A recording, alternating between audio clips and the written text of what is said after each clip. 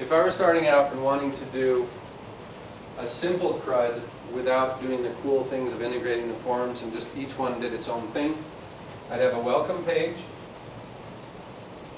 with a list, right?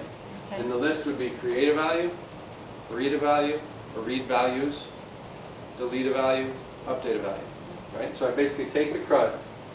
So each one of these would link to a page. So the create page would have a form Mm-hmm. and a confirmation. Mm-hmm.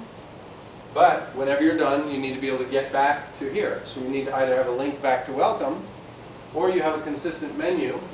We have this menu, and we repeat the menu on all other pages. And that way, no matter where you are, you can get somewhere else. If you decide not to do it, it effectively is a cancel button as well, because you just go home and you cancel. So the read gives you a list, and it doesn't do anything else. So then you need a link to back home, or again, a common menu. And the same with update. We need a way to specify, so the list, and again, you want your common menu, and then you create your form, and then you create your confirmation. Right? But again, you have your common menu. And then delete is essentially the same thing. Mm-hmm.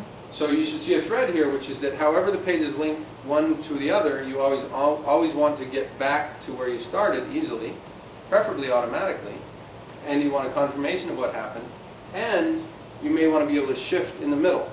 So if you design a page that has a common menu here, you just have your other stuff pop up in the middle. Mm-hmm. I don't mean pop up literally, but appear in the middle. And that's there all the time. Yeah. Right?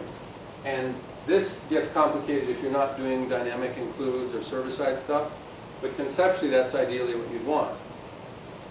But you get this all to work, even in a static state, to mock it up, to make sure it makes sense. Even before you add any code, these could all be HTML pages that are dummies. In other words, you click it and it just opens this page just to show you how it would look. Right.